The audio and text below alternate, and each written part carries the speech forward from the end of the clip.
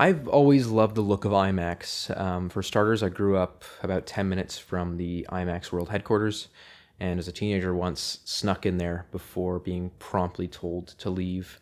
But to their credit, they were polite.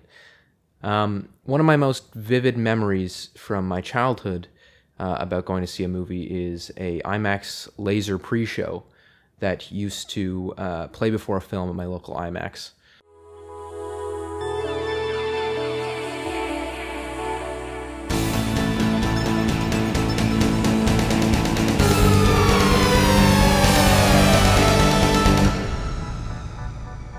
Welcome to the Famous Players IMAX Theater at the Coliseum.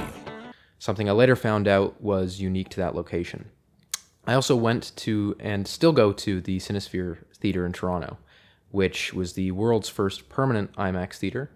Though even without all these personal connections to IMAX, I still think I'd be just as deeply interested in the process, just due to the experience of seeing a real IMAX movie shot with IMAX cameras on the massive 15-70 IMAX large format film. Attempting to recreate the look of IMAX has been something that I've been working on for, casually for a few years, kind of a project that I drift in and out of during less busy periods. And it mostly stems from the fact that I've always found a lot of shot for IMAX, in quotation marks, digital movies don't really have that same IMAX feeling. Notice that I said shot for IMAX, though, because pretty much every movie shot digitally that's shown then in an IMAX theater isn't actually shot with IMAX cameras. They're usually shot with high-resolution, often large-format digital cameras like the Arri Alexa LF or the Alexa 65, the Sony Venice, or any similar large-format digital cinema camera. Noticing that even these large sensor cameras weren't quite replicating the look of real IMAX film to me, I got curious as to what could be done to replicate that look digitally, and if it can even be done at all. I want to say quickly that the only digital shot for IMAX film I've seen in theaters that to me has successfully captured the look of IMAX was Denis Villeneuve's Dune. Which makes me think they utilized plenty of the principles that I'm going to discuss in this video.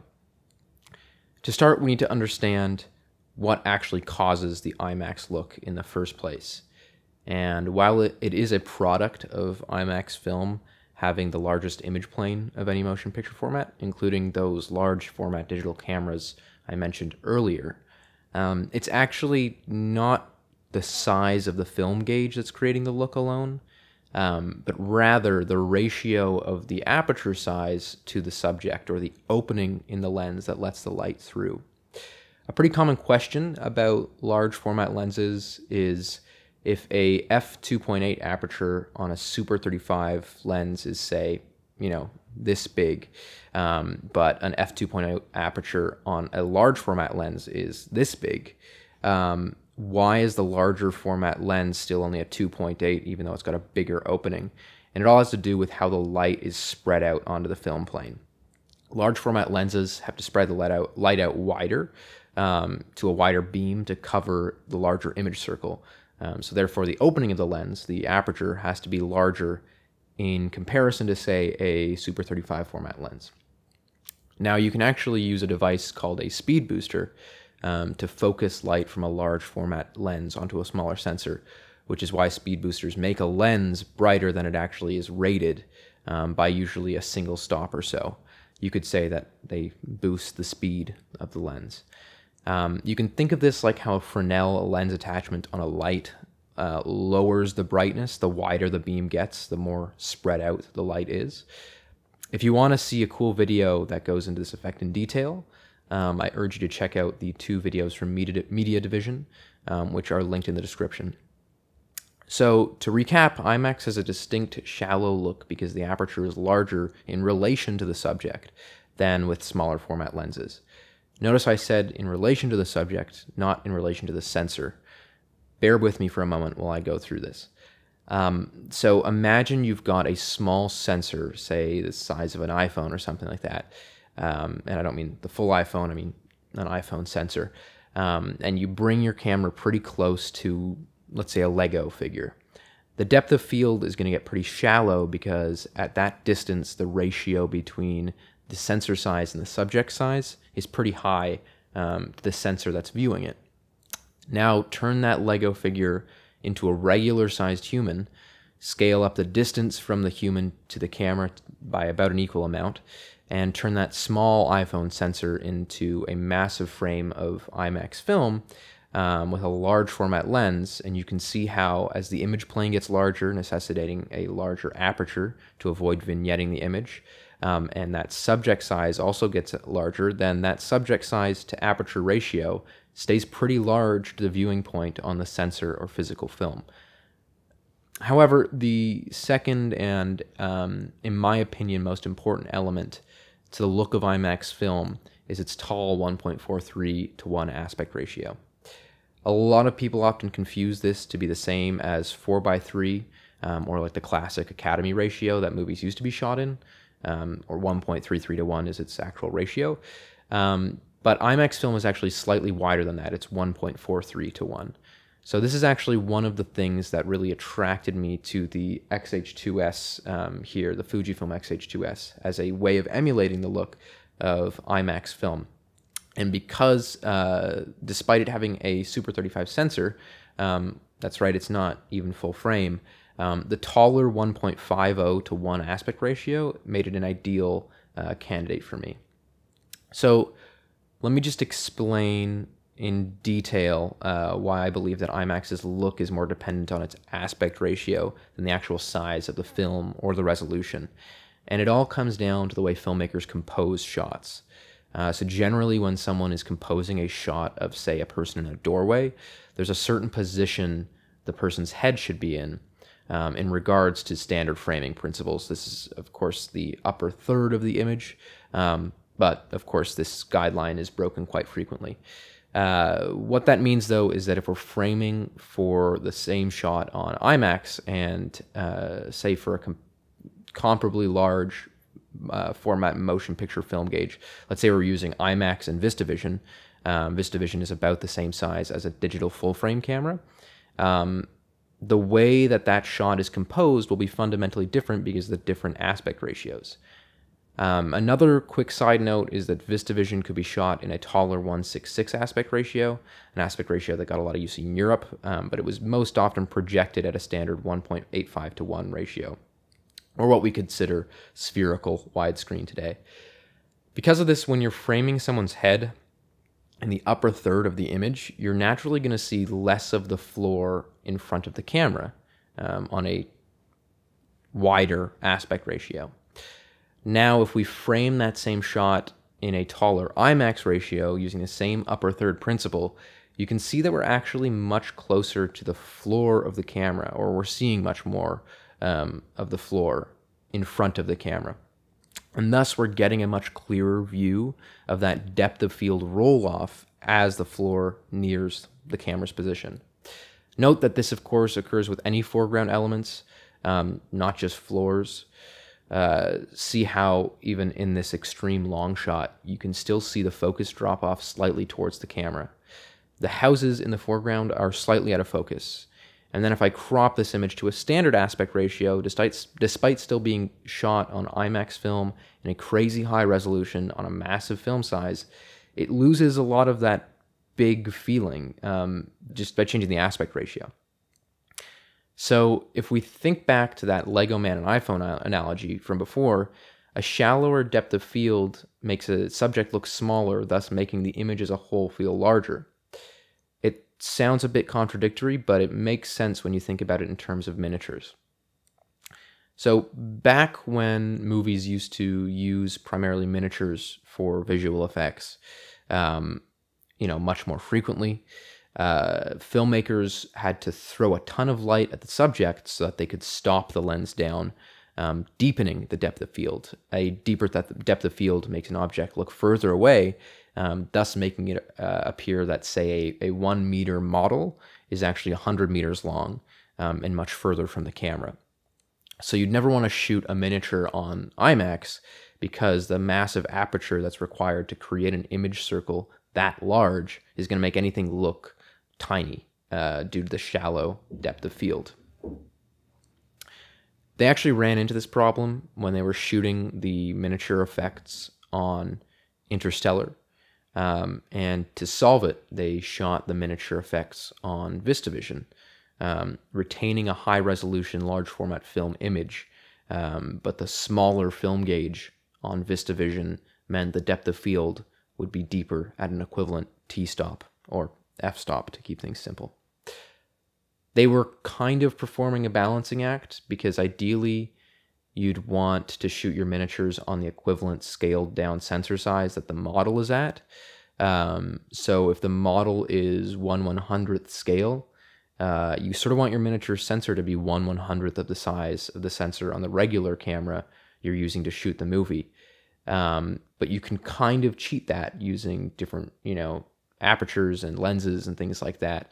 But Nolan opting to shoot entirely on film as well, that would be virtually impossible. 16 or 8 millimeter film simply doesn't have the resolving capabilities to be used for visual effects. They have been used for them, but any professional Hollywood movie is not going to want to unless they're specifically going for that look for some reason. To further illustrate this point, see how if I add a blur effect at the top and bottom of this photo, suddenly everything looks like a miniature and not full size.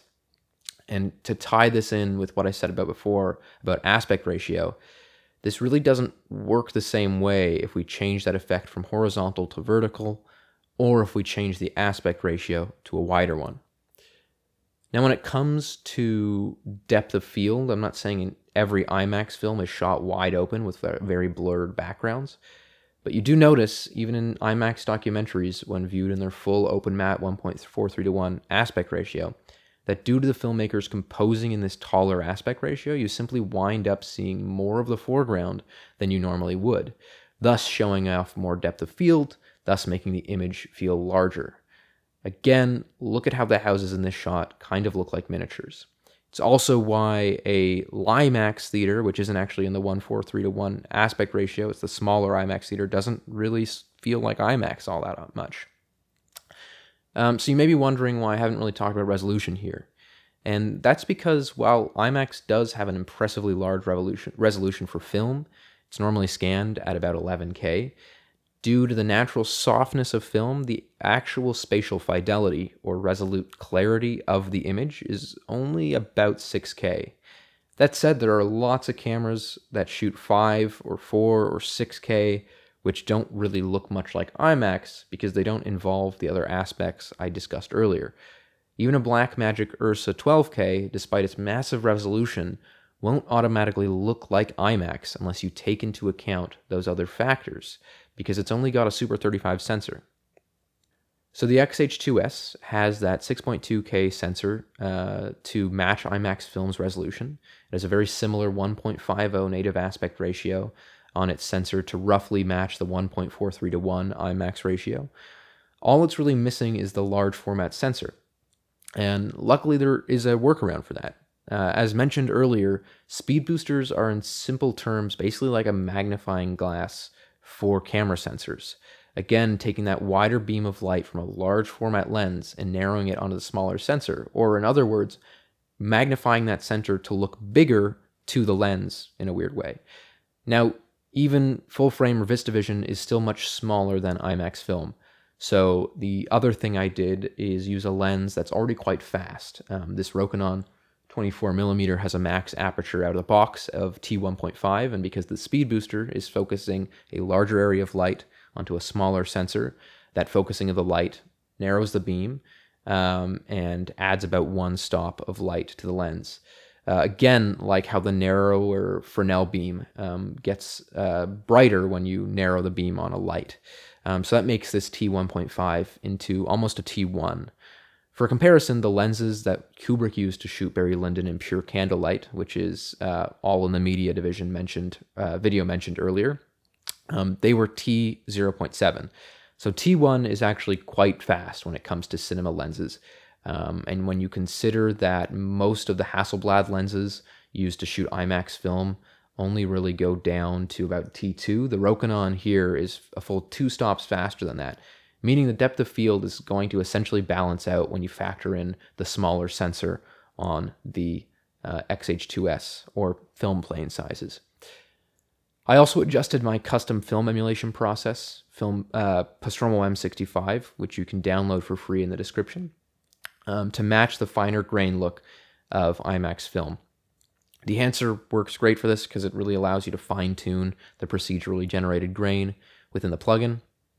This isn't a sponsored video, but there is a 10% off discount link in the description for Dehancer. It's what I and many cinematographers use for film emulated grain, and is well worth the price. A quick side note about trying to emulate or achieve an IMAX film look is also to remember that an IMAX camera is really, really massive.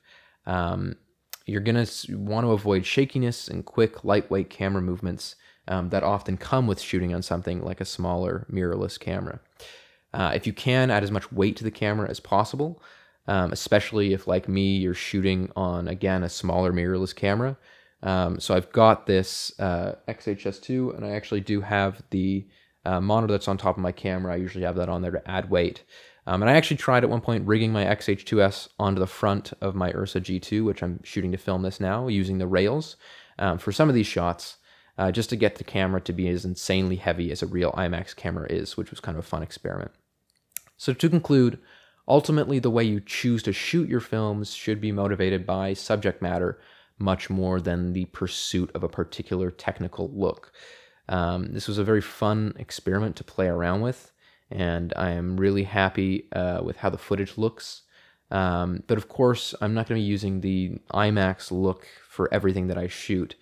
It's a great tool to have at my disposal, though, and I'm using this exact process for some scenes in my second feature film that I'd like to have a grander feel. But again, as cool looking as IMAX is, there are, in my opinion, instances where the look would clash with the storytelling. It goes without saying, but the tools should always serve the thesis of the story. So that's the end of the video. I'd love to hear your thoughts in the comments.